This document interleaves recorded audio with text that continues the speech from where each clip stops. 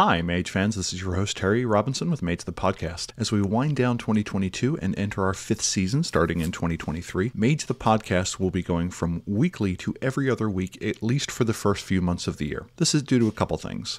I'll be preparing for what is hopefully going to be my last actuarial exam, and that represents several hundred hours of preparatory work that I will need to do in advance of my May sitting for that. Additionally, the next few books we are going to read are huge. We have Lore of the Traditions, Victorian Mage Core, and Dark Ages Mage. Both the core book and the supplement are all pretty big and all pretty dense, and I think those episodes are just better if we have more than 2 weeks to try and get them in. I will be trying to add additional items to the feed, but I would rather shoot for once every other week and over-deliver than to shoot for weekly and then have that chain break. So where is the other time going to? Behind that, Mage the Podcast will be putting our collective energy a little more into producing some Storyteller Vault supplements.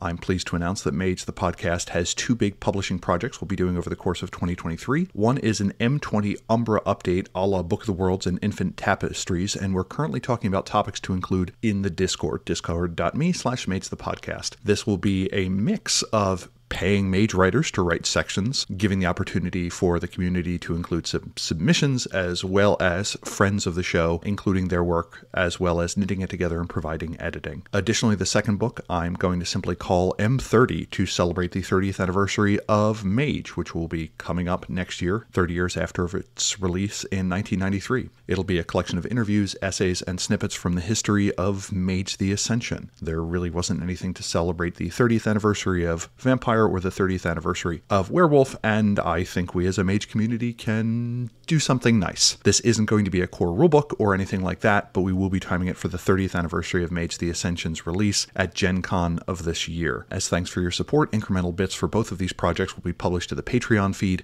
so if you're curious to see how it develops, consider becoming an executive producer. For a mere $3 a month, you'll get all the extra goodies as well as some interview segments that don't make it into the final episodes. Also, before we start today's show, the application I run the audio through for our live recordings absolutely choked, and it intermittently breaks up on my end. Since it happened between the microphone and the recording software, the backup was no better. This resulted in periodic gaps in my audio of around 1/4 to 1/8 of a second, which is just enough to be absolutely annoying. In some cases, I left the gap in if it was obvious what word was being cut out. In other cases, I removed it, whatever made more sense with flow.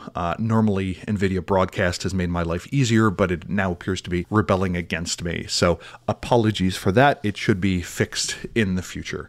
And with that, on with the show. Hi, Mage fans. This is your host, Terry Robinson with Mage the Podcast. And joining me today is co-host Josh Heath. And we're going to talk about Bygones. How you doing, Josh? I'm doing well. I'm excited to be talking about things that don't exist and we can prove they do not exist until someone gives us evidence that they exist. Which happens a remarkable number of times in the world of darkness. So periodically, Mage the Podcast does an episode where we go, big game concept, what do? And I think the first one I really did was on the Marauders, where I immediately found out that no 2 editions agreed on what a Marauder was. And I was thinking on Bygones and other mystic creatures and thought to myself, hey, I wonder if that has changed across editions. And boy howdy, it has. Simply, a Bygone is a creature of myth legend that can no longer live openly due to either being hunted or incompatibility with consensus. Josh, what isn't a Bygone? So Bygones are not umbrood, so they are not spirit creatures necessarily. Spirit creatures have the ability to materialize out of the Umbra into the real world and things like that. Umbrood, not Bygones. Hobgoblins, that would be another whole episode. But they are quiet-related mental construct things. They are not Bygones. Other night folk, vampires, I'm telling you, not Bygones. They really exist. They are out there. Just go 3 a.m. Anyway, we'll go on from there. If you've got a core book or something like that, not a Bygone. Yeah, and this is partially a practical definition in that you get into really weird places whenever you come up with a definition for it. So, like one of the early ones I had was, they are creatures that are previously of reality that had to flee for some reason that are not tied to the umbral or the brood courts, which would make changelings Bygones Vampires never gave up a physical body, thus they are not Bygones, but the Garou kind of did, as being creatures of spirit that regularly engage with the Umbrood that are kind of in some way repelled by reality. So it gets real messy real fast. And interestingly enough, some werewolves can technically be Bygones, particularly if they stay in the Umbra long enough. They become spirit beings, which is nearly the definition that you provided earlier of a Bygone. So Garou equal Bygones. Although it is kind of infuriating reading Umbra the Velvet Shadow, the revised edition, where it's like, oh no, they can totally disembody. I'm like, oh man, how fast? And they're like, they might disembody a little once a year. So after 10 years, they're boned. I'm like, mages get 84 days. We get 84. That's it. We get the 90-day guarantee, and that's it. But then again, I mean, it helps to be kind of tied to Gaia and in an uphill battle that requires constant accounting. So, Josh, what do we know about Bygones from 1E? First edition had a large section on Bygones of 0 words. Did not exist. 1E doesn't use the term. A recent one I've been looking up is the history of resonance as a thing, and across 1E, it took them like 5 books to agree on what resonance was. The first time it refers to the resonance effect, and then early on it refers to resonance being a thing that a realm does to you, and not that your magic does to yourself, which I thought was kind of interesting. Now, in 2E, it is initially listed as a mythic beast that has abandoned its physical form for an otherworldly one, but across 2E, we get some other details. They are listed as living in the natural lands of the Umbra and have become spirits. Natural lands was in capital N and L, never mentioned before or again. They are affected by unbelief, which means that they were natural, and maybe unbelief can affect normal creatures. This is kind of an interesting idea that the subconscious magic of humanity is so potent that if we all agreed on it, we could unbelief the squirrel out of existence. That's called extinction, Terry. That is a more active process, I would argue, than unbelief, where it's like time to unbelief the great, the bald eagle. I'm like, no, DT is not an agent of unbelief. But I have thoughts, but yeah, let's continue. Yeah, in 1E Mage, it certainly was. It was listed as a term for things that fled reality along with fairies. So I like the idea that Bygones refer to a particular exodus that occurred between the Sundering and the Shattering. So there could have just been a massive exodus where fairies, goblins, dwarves, elves, what have you, all went, and they are known as the Bygones that left during the capital E, at least in RPG terms, exodus, and they are listed as maintaining a material form. 2E suggests that even in the Umbra, that Umbrood are not solid unless they choose to be, or unless you done make them solid. And this is just a second edition. So if you're ever like, oh man, what's a Bygone? You officially have Josh and Terry's permission to just make something up, because almost anything you pick will be endorsed in the canon. Josh, you're a revised fan too. I don't know if you're actually a revised fan or not. What was the revised definition? And I think it kind of expanded then. Yeah, so I want to touch on revised in a second. I want to pin into an idea, if you are a changeling fan, for just a second. Imagine if unicorns could become changelings. I will stop there. Consider that idea. Run with it in your changeling games if you wish to. All Bygones could be changelings. Interesting concept. So just the unicorn has undergone the unicorn way and has embedded itself into horses. Oh man, that's interesting. Okay. Right. Yeah. There's lots of things you could play with that. Yeah. Right. Like, yeah. That there is a great eagle out there that periodically undergoes the griffin way or something like that. Could be things, or even humans that are unicorns and griffins and all these weird things. You could do weird things with that.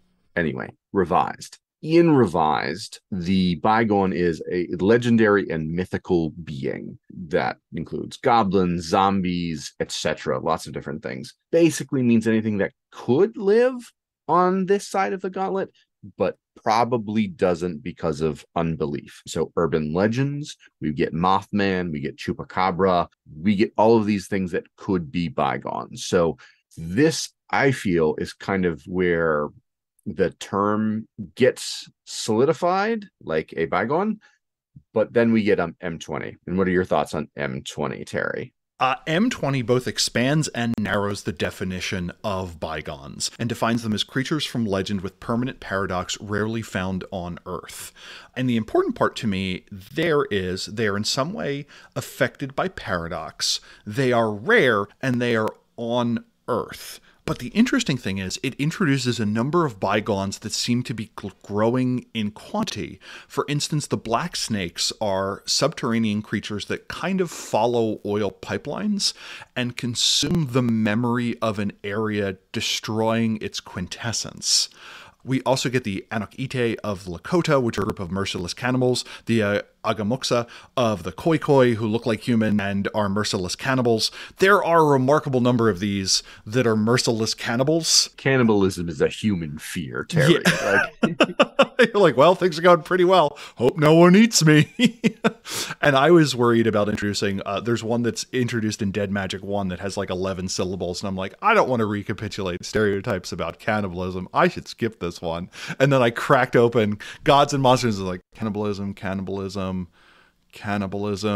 eats dogs. That's a weird one. Cannibalism. Like, it's a big thing. That's a reasonable thing. Don't get eat. The other thing that's kind of interesting is we also get things like the Jiangshi, the hopping vampires. We get the Inkanyamba, which to me always felt more like a spirit, which is a giant serpentine creature that lives in waterholes or waterways and creates storms and such.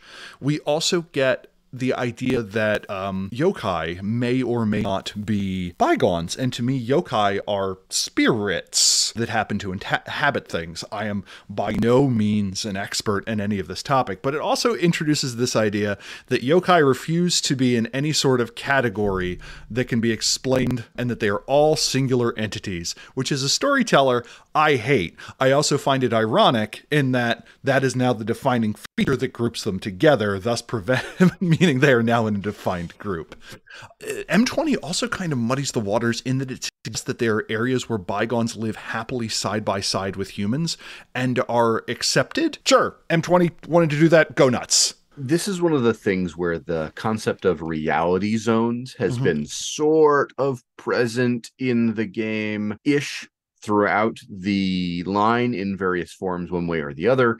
And M20 both defines and fails to define these until some later books that are coming out or have come out. I think there's a Technocracy book where someone that I know wrote a thing that kind of defines those a little bit. Will have had been defined. Yeah. And you worked on Gods and Monsters. I did. Did you have a thought going into it? Or did it, one thing M20 does, especially when it pertains to spirits, is it makes it messy again, but on purpose. I don't get the sense that the spirit hierarchies, which are deliberately modeled in M20, was a poor design choice. It can make it frustrating for certain people, but one of the ideas we get in the World of Darkness is you have the golden rule, which is basically do whatever you want. Then you have the silver rule, which is the Umbra should be weird. And towards that end, Mage very much muddies that. Do you like that presentation? Do you wish there were more organization? Did you have a thought about what Bygone what do when you were working on Gods and Monsters? I definitely prefer the everything's gray and there's no strong definition of things. That's, for me, the type of storyteller I am, the type of writer I tend to be, where I actually enjoy putting in muddied water where something that was maybe previously defined really strongly is no longer, because it's more helpful for me, the type of storyteller I am, to be like, oh, this is a concept. I can run it in these 17 different ways. That said, I came into Gods and Monsters very late in the process, so I didn't have the same sort of predefined conception that I was pitching necessarily, and had to kind of work with things that are already chosen with the type of things that I was doing. I tend to be a fan of there being some kind of broad classification, because that lets, even if wrong, characters in game kind of discuss things. And the next bit is kind of the in-world theories of what bygones are. Looking through this, I tend to think of bygones as creatures that started out being on the mundane side of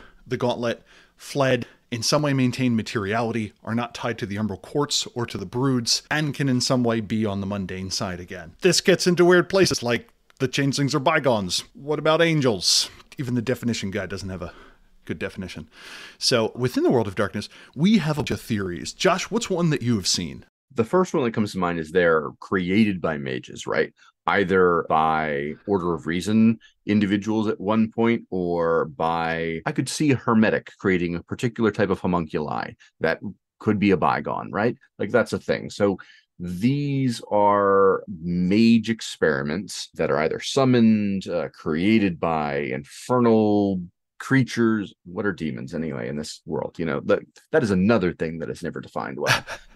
That creation idea is like a core theory, right? That's one way of doing that. But my preference is the second one that I'm thinking of, which is that they're normal creatures that went extinct, but they have strange biology. Like a unicorn is a bygone because it is otherwise a normal being, has a horn that maybe has magic abilities, but people just chose to believe that it does not exist, did not exist, could not exist. That seems like an answer, right, for some of these bygones. But then you've got things that are like saber-toothed tigers. Are they a bygone? We know they existed in real life. Like we have fossils and things like that, but they could be a bygone because they are normal-ish, but have kind of supernaturally sorts of things.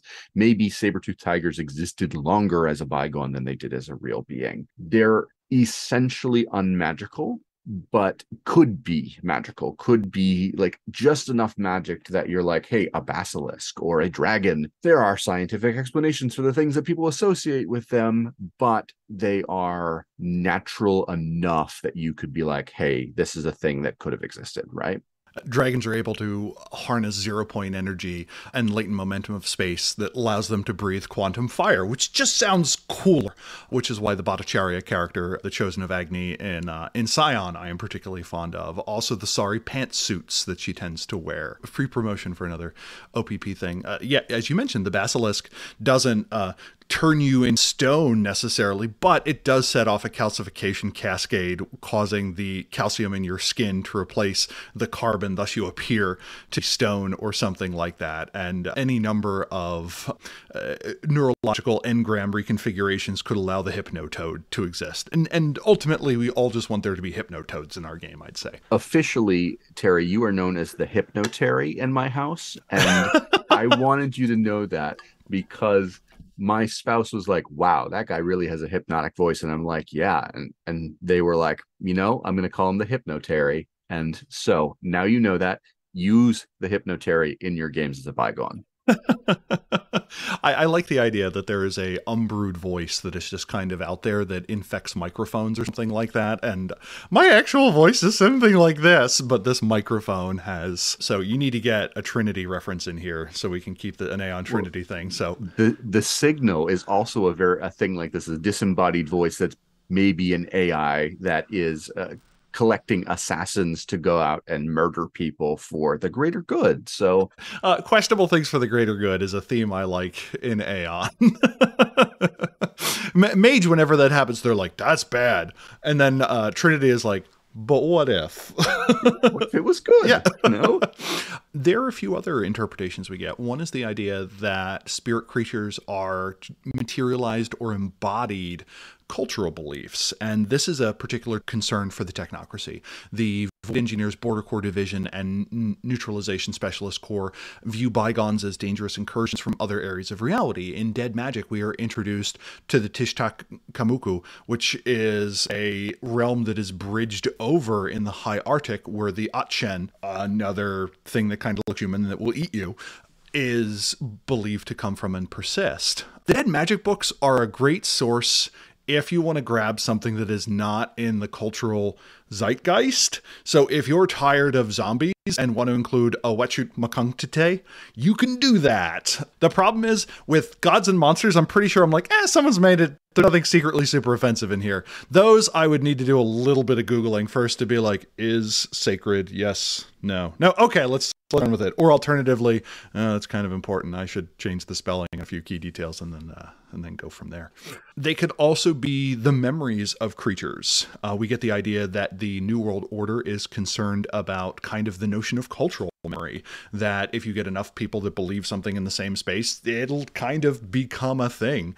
The Syndicate tries to use this to their advantage, or they could view it as a sign of mass psychosis. The appearance of a Keelin or a phoenix as a sign in the population is being disrupted by superstitionists, or something in some place is disrupting the local noosphere. I like the idea in a technomantic game, accumulating enough paradox starts letting bygones through, and now you're dealing with the fact that your magic used to deal with other problems is causing problems of its own. And that kind of weird indirect paradox, I think, is highly suited towards the technocracy. I think the last one of these that I think I can think of, at least, is that the Gauntlet rose, and then there are supernatural creatures that got stuck here when the Gauntlet was like, whoop, yeah, here I am. That wasn't there before. You can't cross me. Yeah. Right. This is fine. Like, this is an interesting view of it. I think this is the most boring one for me, because it removes any agency from either mages or the beings themselves to choose to exist. And it's like, okay, so if a dragon got stuck on this side of the Gauntlet after it rose, how is it not still noticed by people too? Like, it just has a lot of kind of holes that you could poke into it, but this is an acceptable view where you're like, well, this is a particular being. I'm thinking about troll, even though they're changeling, but I use a troll. There are trolls in a traditional Scandinavian mountainside, and they got stuck here because the Gauntlet raised, and unlike other true fae, they didn't get knocked into the other side of things. And another way of saying it is, they are not those creatures, but those are the descendants of those creatures. The comparison I will think of is, we have any number of lake-dwelling or tidal pool dwelling creatures that is a side effect of a sea level used to be higher. The sea level goes out, and instead of living in the ocean, you are now living in a large pond. And if there's a breeding population and there's enough food and so on, you kind of adapt to that. So there are, and this I like because it introduces true things. One, there is that hidden dragon that is in the airy mountaintops of the Himalayas. This also suggests that since they are merely the descendants of it, out there somewhere in the realm of ash and bone, or in the Etherian reaches, there are true dragons that are beyond the scope. So this lets us go both ways. We can take a massive spirit entity and figure out what would be the version of it that got stuck in reality. So say, for instance, at one point, Helios literally was embodied and then had to leave part of his essence when departing the material realm, when the Gauntlet rose and reality could no longer contain him. And now we have the Glimmerbug, which are these little motes of sunshine that flit around that just look like another beetle, except for they cause aggravated damage to to darkness aligned creatures or something like that. And then we get to go the other way. So trolls are still running around. What was the troll that they came from? Was it literally a walking mountain? Was it the embodiment of justice and loyalty? Was it something else? Is it the creature that literally holds mountains in place? And if that creature is woken, suddenly the Appalachians start rising again, or something like that? And that could cause a lot of problems. I love the idea. I'm just pitching this as a plot hook that people should steal in Mage, that the Appalachian Mountains are sad that they've been disconnected from their other half in Europe, and so they want to recombine. Just take that as an idea and run with it. I think that would be an amazing Mage game. If a mountain has this like spiritual desire to reconnect with its roots, what does that do? And I like that as a justification for what Josh is mentioning, is the Appalachian Mountains in the eastern United States and the Scottish Highlands were once part of the same mountain range, the Central Pangaean Mountains. The other remnants of it include Greenland and Scandinavia and the Little Atlas Mountains of Morocco. I like the idea that because of this, there are preternatural paths of the Wick that allow you to very quickly move between these two. I always like the idea of there being portals that aren't as useful as you wish they were, but are. So you're like, yeah, there happens to be a portal that goes from Centralia, Pennsylvania to 400 miles south of Fez, Morocco, directly into the Sahara. So you're like, I wish both ends of that were in a different, you know what? That's the best we can do. how are we going to do? This ties into Bygones to just say it is interesting how many myths about mines and the creatures that live within them are very similar from the Pennines in England to the Appalachian Mountains now. Coal miners from those places came. Maybe they just carried those stories. Boring. But that is boring, right? Cave goblins are a thing. Lots of different like knockers. Those types of beings could be in both places. Interesting story. So now we have the question of what kind of bygones do we want to include? And the first one are those extinct species. Dinosaurs and such are out there and they simply haven't been found yet. They are being protected in some way. But one of the ideas that we kind of get in Mage is there are other places you can walk to that are seemingly other realms. This is also an idea I like to steal from Scion, where in Scion, if you want to, like the realm of the Celtic undead is listed as across the ocean. So you should be able to sail to it. Like you shouldn't have to have Spirit 3, you should just, or I mean, that could be the focus to your Spirit 3 ability, but the right people, the right boat at the right time in the right place should be able to just sail there. And I like that kind of as an idea. And one of the big examples we get to that in Mage is the idea of the Hollow Earth, which is listed as a place you can literally walk to. We get the stories of the Darrow and the Goro and the Dino Nazis. That is Nazis with dinosaurs, not Nazis that are dinosaurs. Leave the dinosaurs out of this. They didn't do anything wrong. So these could exist in the deep Amazon. Look for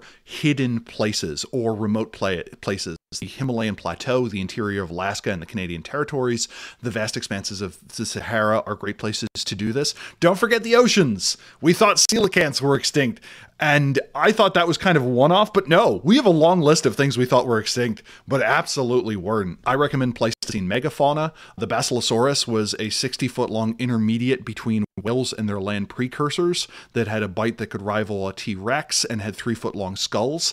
I think that could add some terror to a water game. Their teeth are the only known material capable of creating a knife fast enough to catch a saber-toothed tiger, say. The Meganeuroptus was an insect with a wingspan of 28 inches that looked like massive dragonflies, and they are vital to the creation of the Umbralthopters that are used to move about Horizon. The Archaeotherium, or hell pigs, were cow-sized predatory omnivores, and in Werewolf, I think they were an extinct type of Phara. The Gronder are these werepigs, right? Not necessarily connected to this particular species, but could be.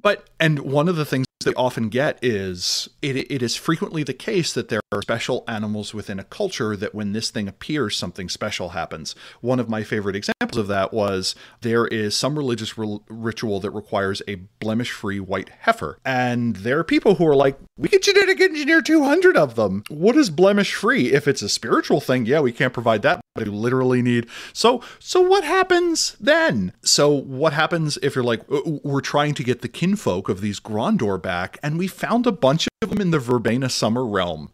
So maybe this Phara isn't quite as extinct as we thought it was. So who would oppose this? This is one of the cases where I think science and magic collide into each other in a absolutely delicious way. What other kind of big types of bygones do we have? The other huge obvious one is cryptids, right? So you've got your Mothman and your Bigfoot and your Yeti and your Chupacabra, your random thing that is a folk tale sort of kind of like a random thing created today. Loch Ness Monster in some ways is a cryptid. Is it? Or is it a dinosaur?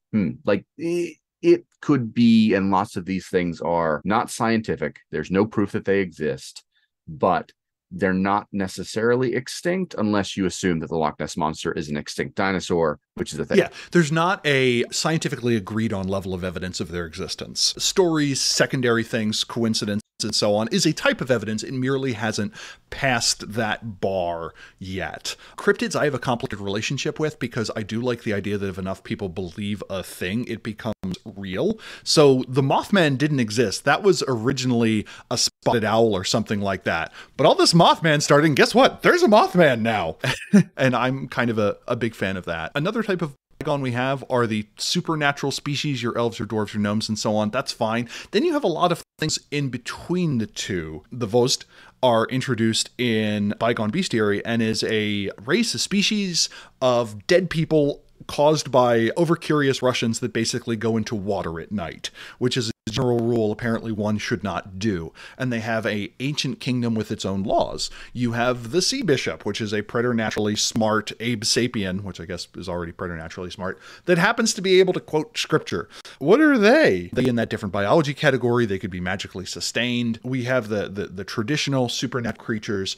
And then I think my favorite one, and for more information on those, please see our episode on Bygones Bestiary. My plan originally was to release this as the companion to that episode, and I will summarize the last 2 months as for Josh and I as me going, ah, and Josh then going, ah. But you know what?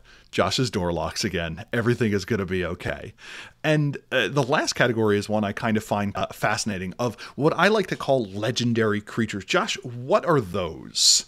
So legendary creatures are effectively common species that you could go out and find, but there's something unique, strange, extra, supernatural, big, amazing, whatever term you want to use about them, right? So like there is a particular crocodile that is in Egypt, and it is a representative of the judges of Ma'at, right? So it is able to sense if someone's heart is heavier than a feather. That would be really neat, because then you're able to use your crocodile, your little baby crocodile that you're carrying around, to be like, that's enough, Andy. And yeah, good. Hopefully you speak enough crocodile to figure that out. But like, you've also got things like a great Ursid bear, right? That can pair bond two creatures so they act like a parent and child. Oh, wouldn't this be a great thing for like you mage and your like wayward ward that you are taking care of, and now you are spiritually and actually parent and child? And isn't that amazing to be able to have that connection? Or a rooster that imparts resistance to supernatural fear for one full day. This is an interesting thing if you tie it into like Norse myths about, I'm going to say, cocks and different roosters and things like that, because there's lots of things that would make a lot of sense. So if you go into a random farmstead in Denmark and you're like, here is a random rooster that I've discovered. Oh, I hear it crow, and now I'm not hurt by any of this supernatural fear for 24 hours. Cool. Presence doesn't work on you. You are not repelled by the overwhelming fear of a outsider thing. And I just like that you're dealing with a spawn star squid, and they're like, why flee you not, mortal? And you're just holding up this chicken. Right. The superpower of mages is we do our homework. Yeah. But what I think about is cool about these is they're not overtly supernatural, right? You don't have to necessarily know, hey, you can't look at this rooster and go, that is a magical rooster, right? You can't look at this particular opossum, there's an opossum I'm talking about in a second, and say, that is clearly magical, right? But there's something about it that is clearly more than normal, right? So there is a specific biological inspiration. The opossum, the beautiful, wonderful animal found in both North America and in Australia. Technically they're different, but anyway, the point is they are wonderful. The Lenape have a story of how a possum tried to move the sun, and after it was found to be too close, it burnt all the hair, particularly off of its hands and its face and stuff like that. So this is supposed to be a story of like bravery or vanity or strength, or there's lots of different like cultural bits of it, right? Yeah. And the idea here is that we looked at one creature and we said, how many different cultural associations could it have? I have a possum in my backyard, which my spouse and I have named Vernon. Archimedes is the Norway rat. And we're just like, how many different possum associations are there? And we have this Lenape tail. On the biological association we can make is possums tend to give birth to twins. So to me, you could try and reach out to find the true possum, to find your avatar companion or your lost twin or your soulmate or a mage that shares the same essence. If you had a character that wanted to search out a possum spirit to increase an attribute or ability, Josh, what would you tie to the possum, as you are also a possum enthusiast? Oh, clearly charisma, because possums are incredibly cute.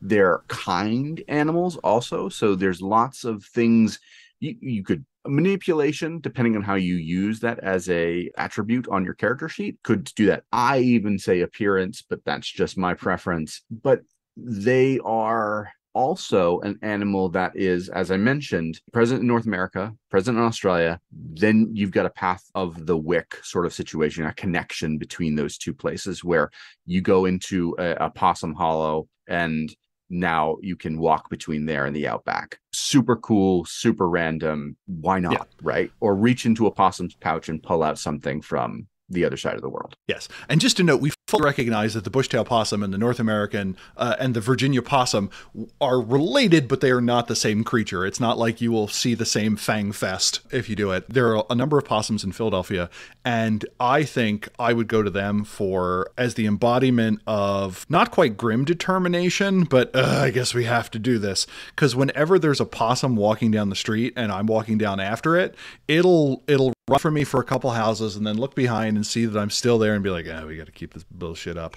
So to me, a possum would be what I would call on for some sort of incredibly boring extended ritual. And that would be the creature or brood that I would go to. One of the ones that I found that was kind of interesting is to the Aztecs, the possum stole fire from the dark beings who prevented it and wanted to keep the world dark. So like Possumetheus or Propossumtheus or something like that. And one of the recurring stories is the idea of the Virginia possum has a relatively hairless tail. Why? And in the story Josh told, it was because the possum tried to move the sun. And in this case, it is because it had to wrap its tail around fire to conceal it. The possum became a symbol for thieves. But so often is the raccoon. And I like the idea that the raccoon represents selfish thievery and the possum represents a kind of just thievery. So the possum is the Prometheus or the Robin Hood of it. So you could have the guild of the possum versus the guild of the raccoon, both of which are seeking out these legendary creatures to aid in their ability or dealing with certain umbral broods, and they have an age-old hatred of each other. I could see the possum as there are some who believe that all true wisdom is in some way quote-unquote stolen from God. Paul Erdős was of this belief that all the world's most particularly beautiful mathematical proofs were in a book of math that the term that Paul Erdős used for God was SF, the supreme fascist.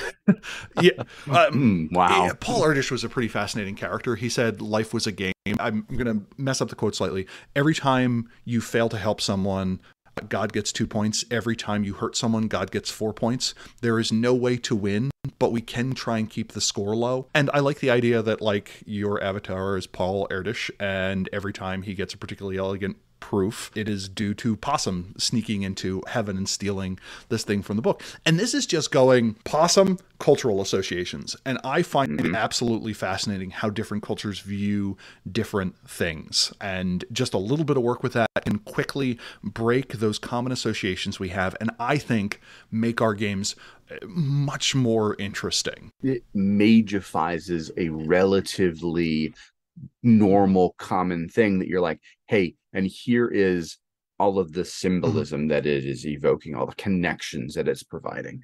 So we went down a possum hole for a while there. Let's bring it back to the question of how do bygones survive, right? How do they still exist? The obvious one is remote area, right? So these are places where clearly bygones have not actually disappeared. They're just hidden. You know, the thylacine in Tasmania is still there, even though we haven't been able to prove that it is, because it just hid well in the jungle. So like, okay, possibility there, right? Or like young Persian firebirds, right? The Malad Tower in Iran, that's like 1,000-foot tower. It's huge. And you've got these birds that you just cannot see on there. Well, of course you can't see them because you're not crawling up there to go check them out, right? So that makes sense. But there are lots of different things like that around the world that could work. There are the islands of Tristan da Cunha. I don't know if I'm pronouncing that right. They're part of the UK, and it's a 6-day boat ride from the UK to those islands. Yeah. But the southern Kelpie happens to happily live there, shifting shapes, right? And playing tricks on people. And because it's so out of the way, you're not going to randomly come across one unless you're looking for them. And as a mage, of course you're looking for them because they have something that you want. There are, if you just look up remotest places, you get a lot of weird answers. Pitcairn Island is mostly inhabited by descendants of people that were left during the Mutiny of the Bounty. and they're just used to the Pacific gnome that lives on the island, and they simply refer to them as the short folk, and they go about their business of exploring the trails beneath the island, and they happen to be particularly good at spotting the growth of nephandic labyrinths, and suddenly that's a thing. So in addition to that, they could still be around, but they are in disguise. And this is another idea we get in Gods and Monsters, that yes, that person is a sphinx. They look like a normal person. They just happen to also be a sphinx.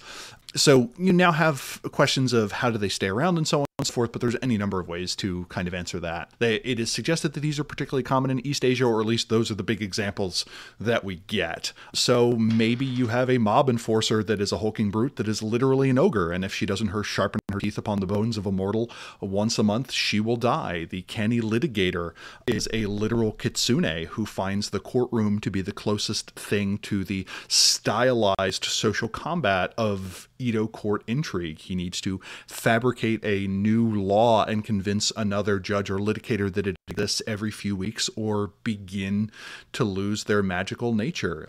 So you could also have them still be a being that is around, but has to feed on quintessence. So these are creatures that are probably going to find a node or something like that to feed on, or hang around mages as their familiars or things like that. So a hellhound protecting the opening of a barrow that goes to the dark umbra.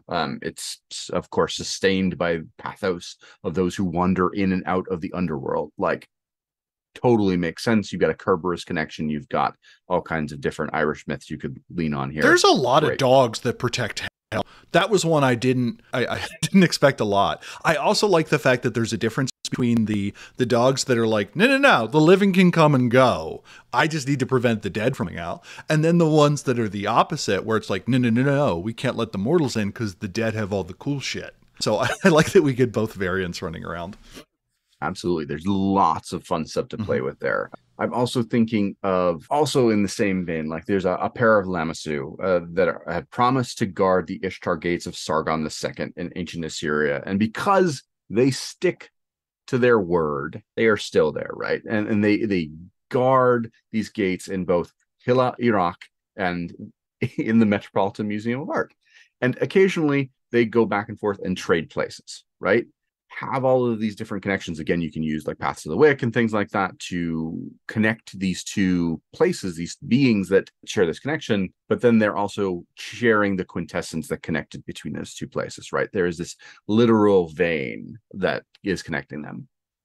And the reason we keep bringing up the Paths of the Wick is that they are never well defined. It is suggested that it is a way of kind of moving through reality in a different way that doesn't quite require correspondence and doesn't quite require spirit at high levels, that allows you to quickly traverse an area with a certain degree of danger. But more importantly, they're never really defined. So if you ever need that magical shortcut, that is always there. So you have these Lamassu that periodically trade places. Lamassu are forbidden from talking to each other on the job, so they hold these massive parties to kind of pass around gossip and tales of what they've seen during their 5 years of guarding half of the Ishtar Gate. Mind you, there are a number of copies of the Ishtar Gate. I picked that as an example because it is something that periodically kind of tours or copies of it are made. British Museum probably has 4 of them somehow. I don't know. You can do real cool things when you have an empire during the finders keepers phase of colonialism. So it's like, hey boss, we found a statue, weighs over 15 tons, is crusted with jewels. Everyone here says it's really important. Right, put it on the boat. So we will do archaeology. Exactly, yeah, archaeology. Yes. We also get the idea that there are some creatures that can just kind of forage for what they need. The constantly hunting Wumpus roots through the Andean towns of Ecuador and is able to kind of scrounge up enough TAS and quintessence to survive. No two people agree on its form, which brings up the question of, so how do you find the darn thing? Why doesn't it just create a big bonfire and then eat the fire? Yeah. Don't you have Prime 3 and access to gasoline? So we've talked about a couple of different things, but like there's also this idea of they could have survived by going into the Umbra, and occasionally they have to come back to reality, right? So they pop back and forth just enough one way or the other to sustain themselves somehow. Dragons do this, right? They go, they create a lair that is in both the physical realm and in the Umbra, and occasionally they have to slide back onto Earth to solidify, shed their skin. Maybe there's lots of fun things you could do if you're like, here, I'm bringing a dragon to this story. This is how it works, right? Another one, the Vulture of Oblivion, was entrusted with seeing the orderly arrival of Armageddon to make way for the next better Earth, right? The cycle of existence. The creature is a bird with 50-foot wings that simply looks like an airplane, right? But every 25 years to a century, it glides in a spiral around the Earth to see that the decay of all things is going as it's supposed to. Check, I'm doing my job. But as it glides, its magic fades and the bird shrinks, and it becomes the size of a hummingbird by the time it reaches the South Pole. It goes throughout its journey shedding great feathers, and these allow any mage that grabs them potent visions of the future. This is a neat idea, right? There's lots of things you can do with that, but it has to hibernate in between those eras of cycle and destruction. So I think it specifically hibernates during the apex of history. That's when it finds those moments to just rest. Bringing the total number of times the apex of history has been mentioned in Mage 2-3. Once it is indicated as a place that just makes everyone sad. The second time it is where Vormos gets the Pasupada Astra to destroy the cosmos.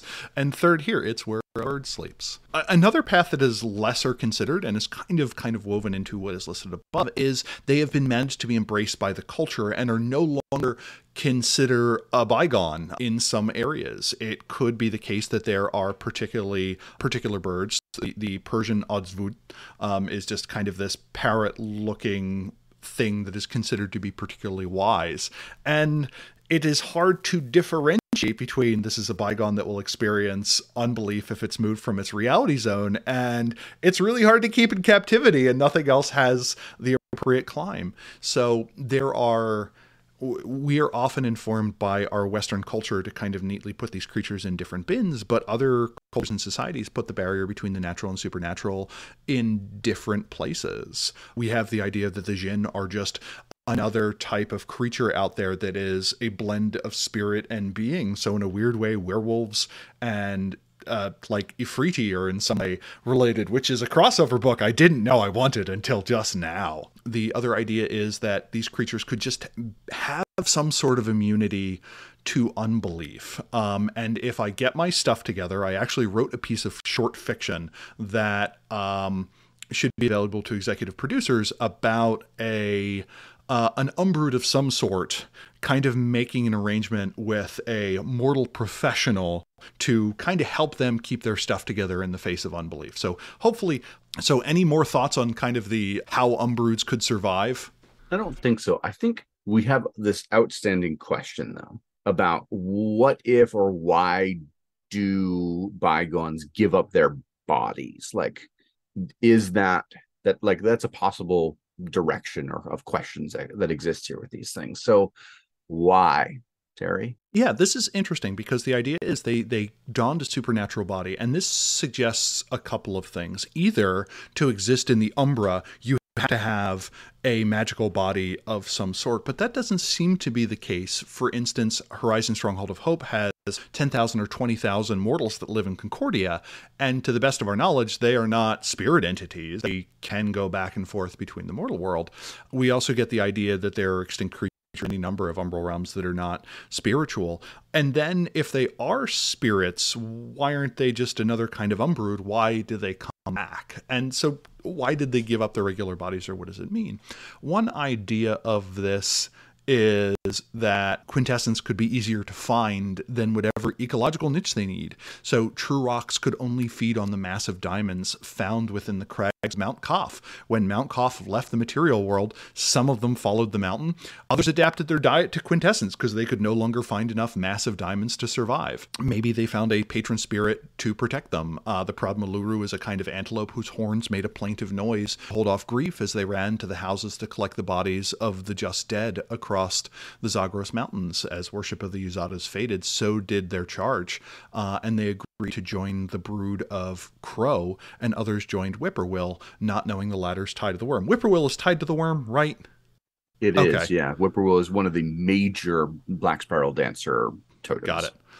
What other reasons do you think a creature might give up their bodies? So switching to a supernatural body gave them some sort of power. Like imagine Komodo dragons. Like they are cool, right? But they don't breathe fire, as far as we know. Some ancient lizard they don't yet breathe fire. Right.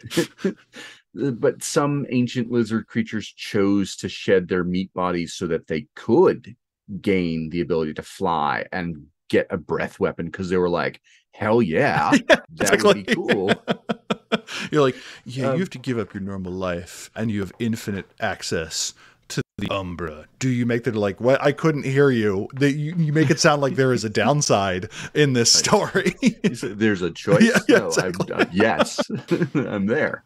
They could free themselves to go to that Umbra, right? Like they're like, hey, this is picturing a thing. The greater northern seagull once darkened the skies of the Arctic, but it became bored of the vast expanse of icy north.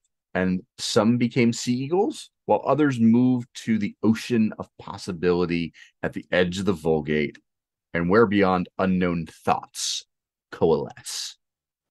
Why not? Yeah. Right? That seems pretty cool. Yeah. Yeah. Now, a lot of these do kind of depend on the creatures kind of being smarter than they are. And I do like the idea that there are animals that have a lot of either latent intelligence, or that they're smarter than necessarily they let on. Or again, it could be only a portion of the population has this, and they are kind of the material version of the brood mothers, as it were, in Werewolf, where, deers individual aren't necessarily smart, but the spirit deer is quite intelligent, although probably skittish. Is there a big book of totem running around out there? There is not. There really should be, because that would be a thing people would buy. It would be anyway. Go make that on the Storyteller's Vault. Someone listening to this, not me. Another thing that we have is we have a whole bunch of Bygones that are mentioned throughout Mage that are listed to be in some new form. Josh mentioned the idea of unicorns undergoing the changeling way, and either there being a person where you look at their chimerical self and suddenly that's a unicorn, or the version I like, that they have undergone the changeling way with horses. And now we have this idea that horse souls have seemings and so on. And that is an interesting complication. There's a type of like celestial horse within Exalted that have like God mixed into them, and they're highly sought after, because when Exalts use their power, the horses are like, my dad's a god, this ain't shit. And I just like the idea of that being the case. And my mage version of that would probably be, since mage doesn't get to do things that unironically directly cool, it would have to be either a donkey or a pony that were god-blooded. So like, yes, you can charge into battle in your avatar god form, but it's going to be on a Shetland pony. It's a very strong Shetland pony, but it's a pony nonetheless. God form spirit pony. Another one we have is the Sphinx, that the Sphinx fled to the digital web. And there's a couple of interpretations.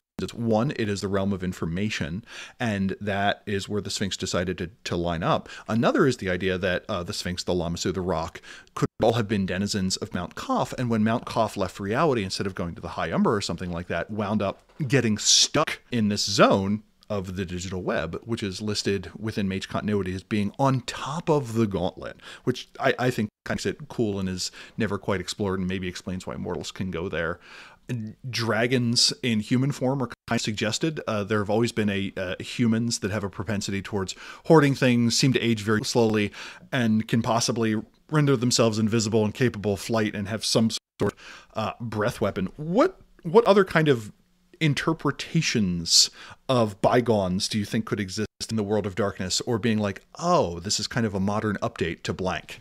The modern ones is an interesting question, right? Like, is Slender Man a Bygone, right? Like, that is a new creation of the internet, but this and say the Minecraft called Herobrine. It's similar to Slenderman, is this weird kind of creature that seems to come out of nowhere. But it is this urban legend within Minecraft. What if Herobrine were to be something like that, a Bygone in real life? Also, their Mothman. We talked about Mothman quite a bit earlier, but that is a thing. Paul Bunyan and John Henry, these American like folktale legend things, are they Bygones, or is just Blue, the big giant cow, a Bygone? But it would be interesting if Johnny Appleseed, who was a real person, but the legend of him has become this kind of Bygone creature. That is all kinds of interesting things. There is a wonderful book called Myths of the Forgotten Land or something like that. That is the wrong name. It's by Charles Skinner. It's a wonderful book about American folklore, particularly Myths and Legends of Our Land. Myths and Legends of Our Land. That's what it is. Right after colonization, so it includes some Native American stories as well, to pretty much like 1930. It includes this conglomeration of American folktales. Excellent source for like new Bygones. There are dwarves supposedly in Dunderberg Mountain in New York, for example, as like a thing that you could pull things from. Oh, neat. And that is available on Project Gutenberg, and I will include a link to that in the show notes. And anytime that we can add a thing that I like adding distinctly American and distinctly local stuff, and that isn't just a misinterpretation of the sacred beliefs of Native peoples, thumbs up for that, for not doing that. I also like the idea that contemporary urban legends bear old mantles. Slenderman is just the newest incarnation of He Who Stalks the Unwary, which is an ancient pre-Slovak creature that has found a new way to manifest. To me, this creates incentives for weird old creatures to invest in creepypasta or make deals with writers or tastemakers.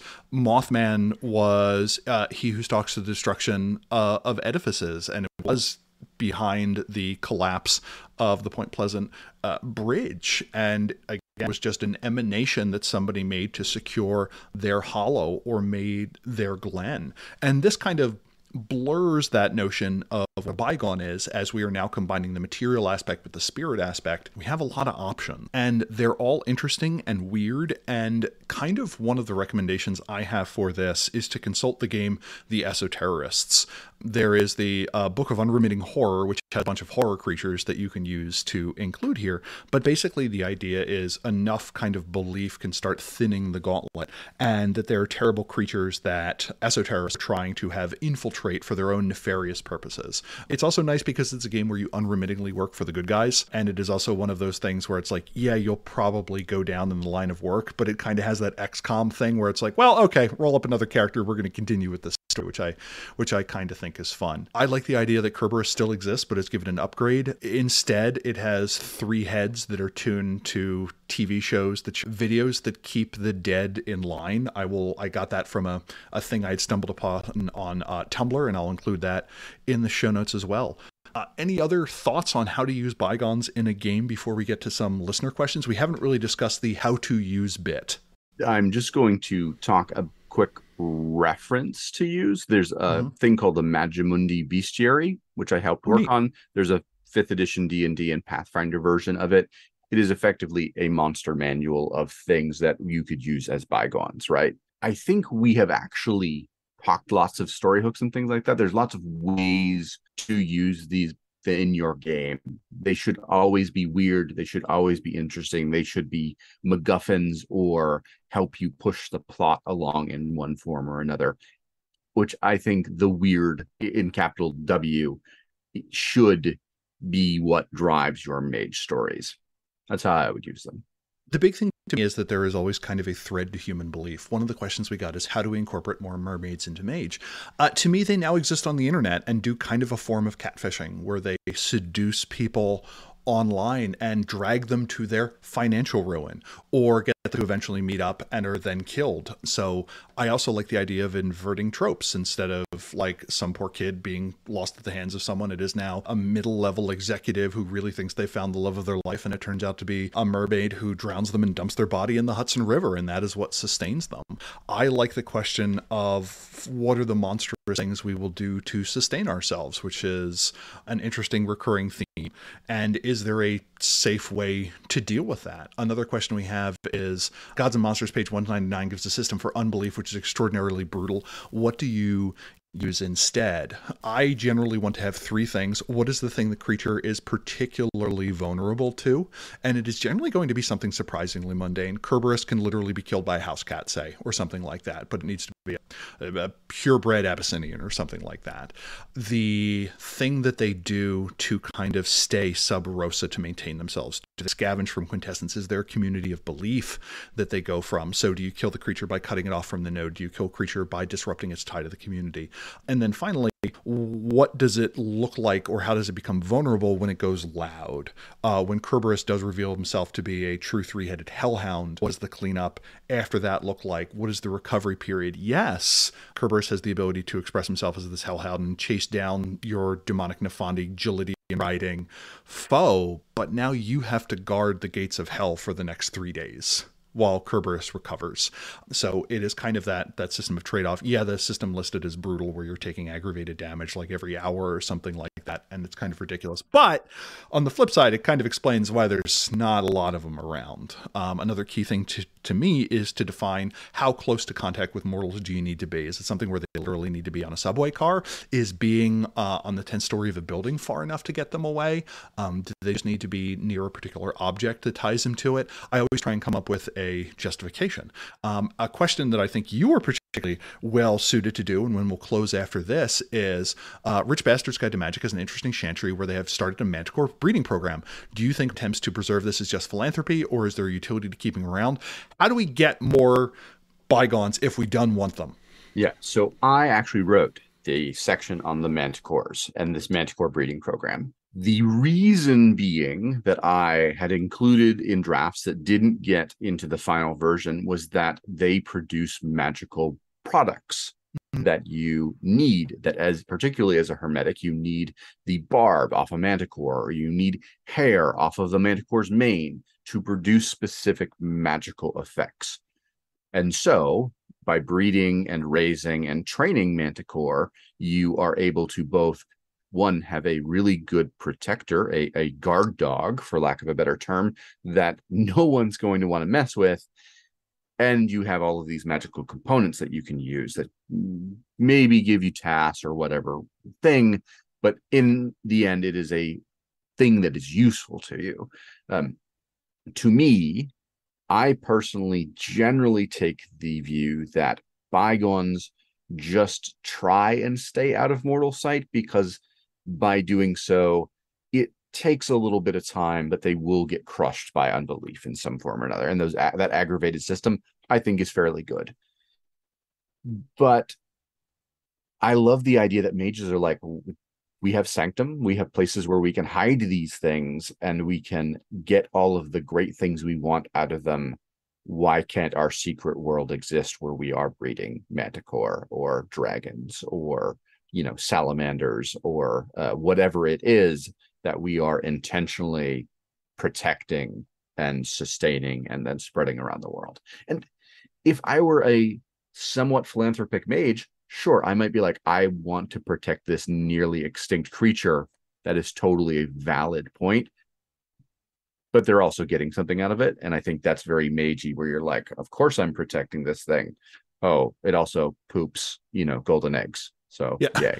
And I also like the moral question of what should nature's portion be? So what if it is the case that we do have a manticore breeding program? Half of them go back out into the world. Half of them get processed, to use what is the common term of art.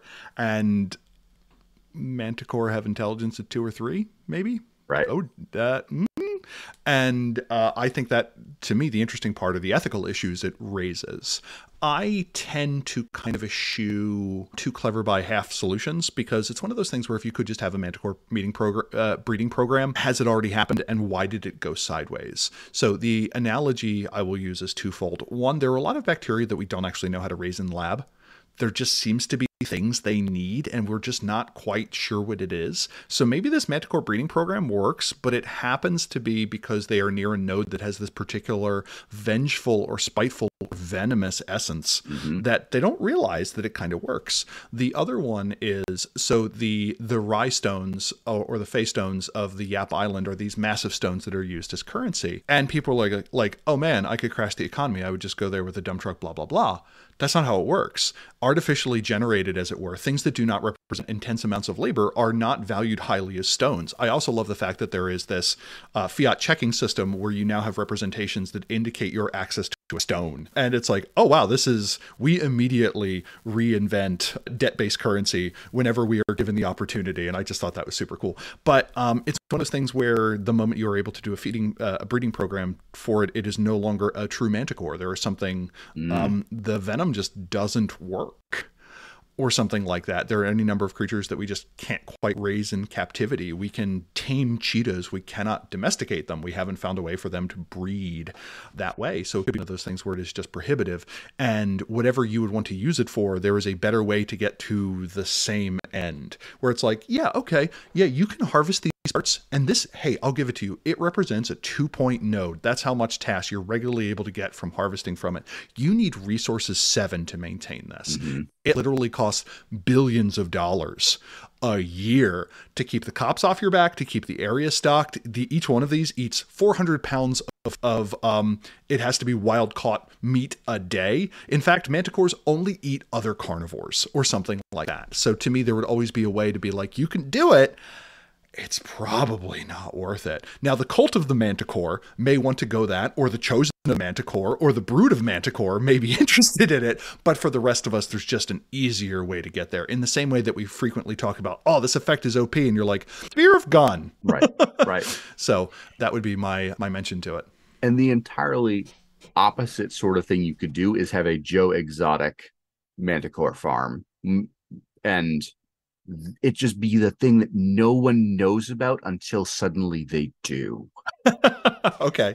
I like that. And then you're like, oh, what is this thing? And that's an interesting story. So your characters are at a mortal soiree where some esoteric petro-oligarch has a exotic pet, and you're like, pretty sure that's a manticore. And people are like, yeah, I got it off a Craigslist. And you're like, I have questions. I got it from this random farm in the middle of Tennessee, and you're like, I'm sure that's not legal. and one last thing that kind of came up is, what is the relationship between bygones and familiars? Can you have a bygone be a familiar?